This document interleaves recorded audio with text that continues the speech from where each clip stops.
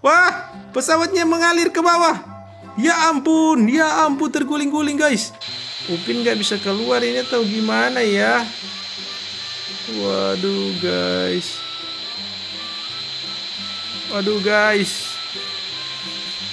Wah, apa yang terjadi ini? Waduh, oke guys, kita keluar. Fizi. Mana Fizi guys?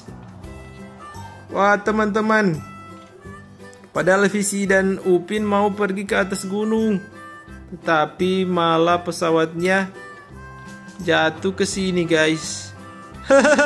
Wah, pesawatnya mengalir ke bawah. Ya ampun terguling-guling guys. Ya guys. Fizi, ayo Fizi, kita lihat pesawatnya Fizi. Waduh, Fizi, kamu tidak apa-apa? Tidak apa-apa, aku hanya pingsan. Oke, kita kejar pesawatnya guys. Pesawatnya berguling-guling sendiri teman-teman. Ya ampun guys. Ya.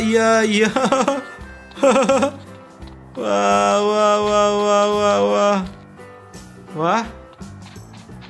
Mana pesawatnya? Wah, itu. Guys. Waduh, guys, itu kan pesawatnya jatuh. Waduh. Fizi, kemari Fizi. Wah, guys, ada terowongan di sini.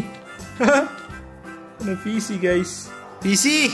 Wah, ini dia. Kamu sudah tidak pusing? Tidak, Upin. Wah, kamu lihat pesawatnya terguling-guling dari atas tadi. Waduh.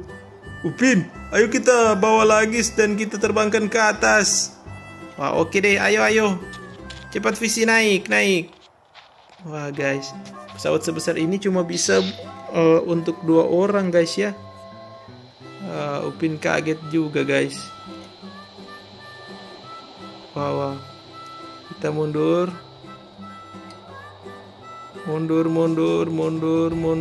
Kalian lihat. Oke. Wow, miring guys, miring. Tapi aman. Ya, air guys. Ya ampun. Upin nggak tahu kalau air di bawah sini. Keluar. Ya ampun guys. Waduh guys, kalian lihat pesawatnya tenggelam ke lautan. Banyak ikan guys. Waduh. Fizi di mana lagi Fizi guys? Pesawatnya tenggelam teman-teman.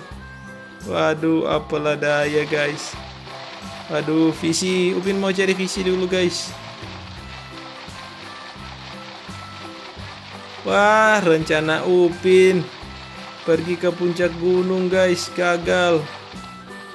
Waduh. Mana si Fizi lagi? Fizi.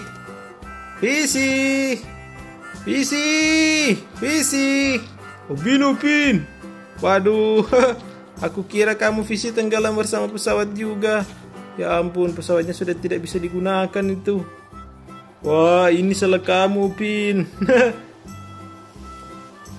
Tidak apa-apa, yang penting kita yang juga temukan pesawat itu kok.